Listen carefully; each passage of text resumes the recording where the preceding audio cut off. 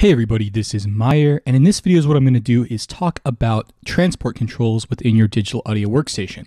So let's talk about what the transport controls are and why they're so effective or essential to navigating your track. So when you're presented with this page for your project, the transport controls actually refer to the window here at the bottom. So let's go into more detail about what this window actually means. So we have a number of buttons here. And the best way to describe this is it's very similar to like a DVD player, if any of you remember those. So there are a lot of different functions, but mostly for navigating your track or transporting yourself around your track, which is hence the name transport controls. So over here we have stop and play. Pretty straightforward. We'll stop and play your track with the space bar toggling between pausing and playing your track. You also have jumping to the beginning of your track, which can also be enabled by hitting the comma key on your keyboard by default. You also have the option to record. Now, what this record button does is we'll either record any armed audio track. So if you have an audio track armed, hitting this record button will actually record audio into that audio track.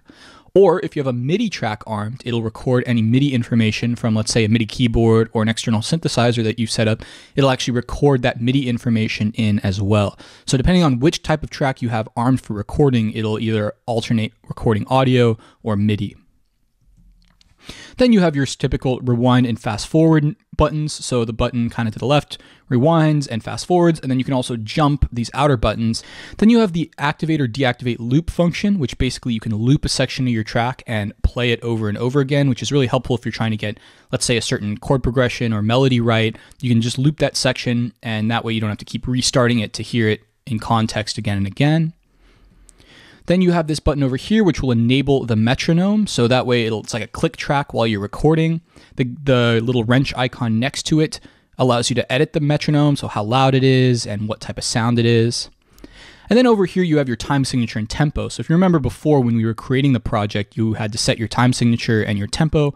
You can actually change those here. So you can type in the tempo in beats per minute and the time signature, which is beats per bar, and then what type of note gets a beat is usually the way that I like to say it. So 4/4 means there are 4 beats per bar, and a quarter note gets a single beat. Then over here you have the master volume, which is really important. That's independent of your overall master volume of your track. So what this is basically the preview volume that's coming out your monitors. So if you have a separate audio interface or something, this will adjust the volume of the audio coming out of your interface. And then you have this button over here. By clicking it, it will toggle from outputting in stereo to outputting in mono. So this can be really handy when you're mixing. You want to be able to check your tracks in mono because certain systems like laptop speakers, phone speakers, or certain club systems will actually play your tracks in mono anyway. So it's good to kind of preview that in mono, even though most of the time we are working in stereo and trying to make use of the entire stereo field.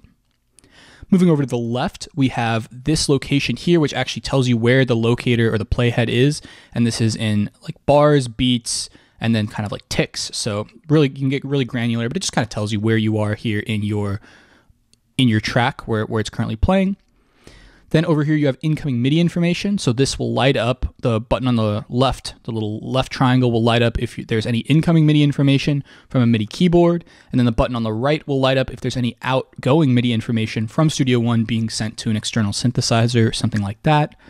And then last but not least, you have your CPU indicator here, which actually tells you how much CPU processing your current track is using.